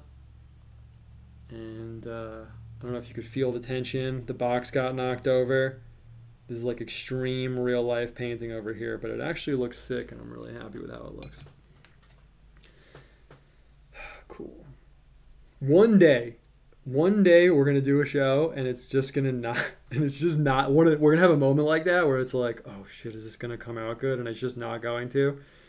And it'll be the first time I like completely fuck it up on camera, but that hasn't happened yet. I shouldn't jinx it. But it's inevitable that one time it will happen. It will happen one time. Okay. And when that happens, then we'll reevaluate. Then we'll be like, yeah, maybe I should start planning shit out. But for now, the winging it thing is working out spectacularly. I can only imagine the chat is going insane. Like, oh my God, it actually looked good. Oh my God. I'm using like Twitch emojis and shit. No, I'm just kidding. Okay. That came out sick. I'm very pleased with that. Okay, I gotta change my glove because I'm getting paint everywhere. But that was awesome. Let me change my glove. Let's see. Pen case, purple. So epic, dude. Fuck yeah. Nice. Okay, I'm changing my gloves. If anyone wants to ask me anything, you can ask me something right now. Changing my gloves. Someone asked about pencil cases. Yeah, remind me at the end. I'll show you what I have. I don't want to do it right now because I got the momentum really hard right now, and I feel like we're closing in, but Man, that was really intense. Honestly, I'm not going to lie to you guys. I did not know if that was going to look good or not. And I was thinking that I was about to totally bomb it on camera, but it actually looks awesome with the fox walking in and out of the darkness. Wow, that was an intense moment. I'm actually sweating right now. No lie. I'm like legit sweating right now because I was like, oh my God, I have to make this look good. I feel really good though. All right. You also heard my paints fall all over the place, so it takes me a minute to find a particular color or something, that's why, but we're landing the plane, we're getting close to landing the plane, so should be all good. There's pretty much one more call I have to make. Oh, I'll paint in the oranges, and then there's really one more like big call I have to make, but we'll talk about that in a second. If anyone has any questions for me, you can ask me. Otherwise, I'm just going to keep talking about what's going on here. I'm going to paint in the oranges on the tree. Honestly, I feel like I should make them yellow, though, is the thing. And a lemon tree? Is that like... I don't know. I don't know. Should I make them yellow or orange? Problem is the lemon yellow... Well, I was going to say, actually, the problem is that the lemon yellow is really see-through, but it's not a big deal, actually. So we're just going to go for it. I'm worried the orange is going to be too much in the border. I really like the interplay of the warm and cool colors. I like how the red and orange and yellow is like poof, making this like channel in the center, and then on the side we got the other colors. So I'm worried if I start putting in these really powerful orange circles as oranges on the side like the sun, it'll start to unbalance it. So I don't want to do that. So I'm going to see by putting in some. They're going to be like faint. Like maybe someone wouldn't really notice it, but they'll be there. They'll be there anyway. Gotta have some fruit in the tree. Will there be 3D painting episodes in the future? You mean like virtual reality shit? Like that kind of 3D painting? If so, no. I have not done virtual reality yet. I told myself I would never do it. It just... Oh shit, I got black in the fucking lemon yellow. Wow. But you can't even see it. It's not on camera. That's like the worst color to get in there. Let's make sure I don't do that. I've never done the virtual reality like thing, if that's what you mean. Kind of told myself I would never do it. I get like a really creepy feeling from it, and I don't know. Maybe I will eventually, but if that's what you mean, then no. If you mean something else, let me know. What's the name of the fox? You know what the name of this fox is? Man, I wish I could remember the name from mythology. It would be so clutch right now. There's a really, really cool piece of pagan mythology. Yeah, I'll tell a little story right now. So if you're watching this far, I should reward you with some kind of story. I haven't been talking too much. Just kind of been focused on making the picture, but now I have a little moment too. Yeah, that lemon yellow is perfect. But I want it to be a little messier, so I'm going to water it down a little bit more. There's a really, really good piece of pagan mythology where once you start knowing a lot of mythology, it sounds really pretentious, but it's my stream, so I'm just going to say it anyway. Whenever you start a story, you kind of have to decide like where to like jump into the story, because like they all like bleed together. But you guys might know Europa. She like gives the name to Europe. You know, like Europa, like we joke about on Twitter, but Europa is like actually like a mythological thing. So I want to get it like a little messier. Yeah, there we go. That's nicer. There we go. Perfect. Get some tree, some lemons in there. I'm actually just gonna pick it up a little bit with the napkin, so it's not so like, yeah, that's exactly how I want it to look. Perfect. So it's kind of just like subtle. It's like subtle in there. So basically, like Europa gets taken to this island, and she gets all this stuff. And one of the things she gets, I think it's from Zeus or something. I'm not so clear on this first part right now because I'm painting. Is this dog that always catches what it's hunting.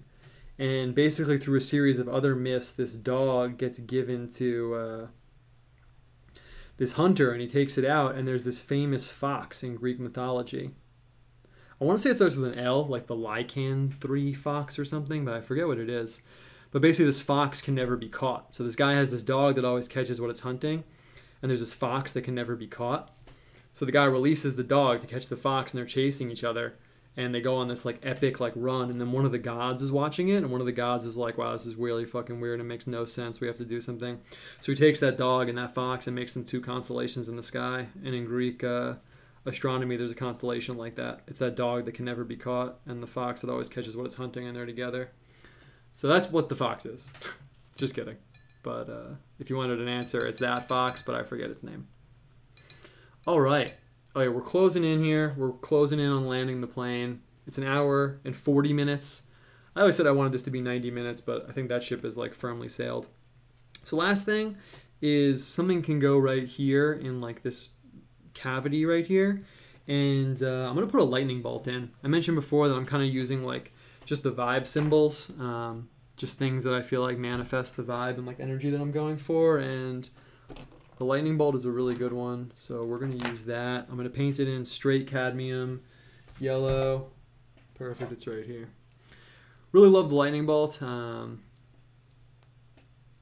It's like kind of a symbol of like just pure like energy manifesting. It's like power and instantaneous. And I guess to me what the lightning bolt represents is, you know, not to go into like astrology. I don't actually like subscribe to astrology anymore in the classical sense, but it did form a large part of my like symbolic thinking, and like it's a big part of like Western esoterica, whether or not you think the stars like actually affect us. Like the symbolic framework of astrology is a big part of Western esoterica. And I'm like all fire signs, and I feel like an interesting aspect of symbols and symbolism is like ones that are ephemeral. You know, like you have the 4 elements. Take it out of astrology world. People don't like astrology, but you have the 4 elements like earth, fire, air, and water. Fire is the only one that's ephemeral. You know, it's the only one that you start a fire, it has to go out. But water is not like that. Air is not like that. Earth isn't like that. In fact, it's kind of the opposite with those. But conversely, fire is like super powerful. It can destroy, it can transmute, it can purify, it can do all kinds of things that the others can't. So in my mind, it's kind of like it gets that power in exchange for its ephemerality. Like there's a spectrum of like power versus time. You know, like a bonfire can transform things and destroy things and create things even. But conversely, if you light a bonfire, it's going to go out, right? Whereas a rock can live forever. A rock lasts forever, you know, it's not going anywhere. If you smash it up, it's still a rock, but conversely, the rock can't do anything. So when I'm using like certain esoterica symbols, they kind of operate on that framework. And for me, the lightning bolt is all the way on that one end of the spectrum where it can only last for literally like a singular instant. At the same time, though, it's almost more powerful than anything else. Lightning striking anything can pretty much destroy it. So I think about that like ephemerality a lot, and how ephemerality kind of like implies power in a way. Even if you go through a list of symbols, you know. We talked about Hokusai before, a wave, that giant wave crashing in front of Mount Fuji. A wave is incredibly powerful. Conversely, it's temporal. It only exists for a second and then it destroys itself. Actually, in that picture, perfect illustration, he probably thought of this too when he was making it. Conversely, a mountain's on the other end of the spectrum. Mountain, not doing anything, but it's going to be there forever. I think about that, you know, in terms of myself in a way. Like I mentioned, I'm all fire signs. I never really think about that anymore, though. I just thought about that for this conversation. But just in general, you know, I feel like I have that element. You know, I don't want to say that I'm ephemeral, but I am, I guess. I'm a human. But in exchange for that ephemerality, I have some power. So it's a trade you'd probably make if you could, you know. You want to be like a mountain or you want to be like a human, you know. You can live forever, but then you can't really do anything. That sucks. All right. So this is a good little segue there. Okay, anyway, damn, this looks fucking fresh, honestly. Last thing I'm gonna put in, I feel like I just rolled up at the end. This looks dope. Is I'm gonna put in some stars. I gotta get just a few, maybe like 4 little white dots, so there's stars coming in. So it's like night coming in instead of just darkness. I want it to be like night coming in. So that's what I'm gonna do right now. If people want to ask me questions, start asking me questions. We're like landing the plane. If this is a plane, you know, fasten your seatbelts because we're not like over the runway, but we're getting there. I'm just gonna look and see what questions people ask me. Stuff with depth. 3D painting like stuff with depth. Yeah, eventually. I do want to do like a classical still life thing one time, but I got to get another camera or figure out how to use my phone so you guys can see what I'm painting. But like bowl of fruit, stuff like that, yeah, that's on the radar. I'm just going to plug again, there is a still life drawing tutorial on my website that you can do with any tools you have at home, and that'll take you really, really, really far, especially if you're quarantined. If you do that for an hour a day, dude, in like a week or 2 weeks or a month, you'll be blowing your own mind. That's a straight up guarantee. If you do the still life drawing tutorial for an hour a day, dude, you'll blow your own fucking mind 100%. Also, girls love it. Just gonna plug it again. If you don't have a girlfriend or anything like that, dude, if you use my still life drawing tutorial, you start drawing stuff, eventually some girl, wow, you drew that? What? That's so yeah. I have his friend. I have a friend that picked it up from him. But yeah, I like to draw stuff. Trust me, man. I'm telling you, that's the move. Anyway, I'm just gonna get a few stars in here. See what other questions are going on. I bought your prints before. They're great quality, by the way. Thank you, Fishman5678. I like a band called Fishmans. Actually, they're Japanese. Thinking about getting a few shirts. They tend to fit loose or tight. Well, I wear a medium. I'm like 6'2" and like kind of skinny. I usually tell people to get the medium, but if you're jacked, then it's different. Someone I told to get the medium hit me up later and was like, yeah, I was actually too small because I'm like really jacked. So usually I tell people to get the medium. The large is like actually a large. It's like actually, it sounds stupid, but it's actually a large shirt. It's not just called that. So I say get the medium unless you think you need the large, but you can DM me on Twitter and I can give you the exact measurements and stuff. Or I think they're on the site too. You can just like lay it out with a ruler and compare it to one of your other shirts. Thanks for asking me that though. Let me plug my shit without. Should I get an Urbit Planet? Yeah, I'm trying to get an Urbit. By trying, I mean I just haven't done it yet, but I'm going to do that. So yeah, you should too. We can hang out there. Tree splitting rock image you posted was powerful. Yes, I was reading about omens and prophecy and stuff like that in this book from the 1500s I have. And the guy posted that right when I was reading it, and I was like, that's an omen. That's if it was like 50,000 BC, we would definitely congregate around that and probably like start a new religion or something, some pagan shit. I'm going to put in the lemons again real quick here. They're a little faint, and then we're probably going to wrap it up. So anything you want to ask me, do it now. Talk about, and we'll do a little wrap-up talk, and then we'll wrap this thing up. What I meant is like, will you show us how to paint with a sense of depth? Yeah. If you want to jump on that, that's like what the still life tutorial thing is about. But yeah, I will do that eventually. We'll do something like that. It's interesting because you say the everything so far has been pretty much 2D. That's true because I've been operating in a purely like symbolic idea-based space. I'm kind of just painting things like how they look in my mind. If that makes sense. But yeah, we'll do like a real painting thing at some point. Maybe next time. I'll think about it. People are into it, I guess. That being you. Do you have any tips or advice for someone transitioning from the traditional drawing style to digital? Ugh, dude, yeah. It took me a long time to do that, man. Maybe it took me like a year or so. I was being really, really lazy at the time, though, so I don't want that to discourage you. I'm sure if you put more like concrete effort into it, you could have it go faster. I'll let these lemons dry while I'm talking, and then I think we'll wrap it up at that point. I think this is looking really, really, really good. This is really awesome. Yeah, transitioning from digital to from analog to digital. Yeah, well, the thing is, it just depends on how you want to do it, man. Like when I'm working in Photoshop, I'm giving away a little bit of my mindset in Photoshop here. I think of it like a silk screen. There's layers. So I'm thinking of it on the layers and how I work into the layers. I only work in Photoshop. So that helps me a lot. I'm thinking of it as like, if you've ever done silk screening before, if anyone hasn't done silk screening, you basically press the ink through these screens and like stack it up on these layers in your image. So if you were doing an image of like Garfield or something, you'd have a screen that was just the shape of Garfield. Well, it's a rectangle screen, but the shape of Garfield would just be on it like an orange blob. You'd screen that, and then when it dried on the next screen, you'd have just the stripes, and you'd line it up and screen the stripes over. I think of my images in Photoshop like that because there's layers in Photoshop. I work in a very graphic way in there. But other people think of it more painterly, and they're kind of trying to recreate a painterly space in there. So honestly, yeah, man, it just depends on what you're going for. What I would do if I were you is watch a bunch of tutorials from different people. People have different tutorials on YouTube. Even if you don't like what they're making, you'll pick up little tricks and stuff like that.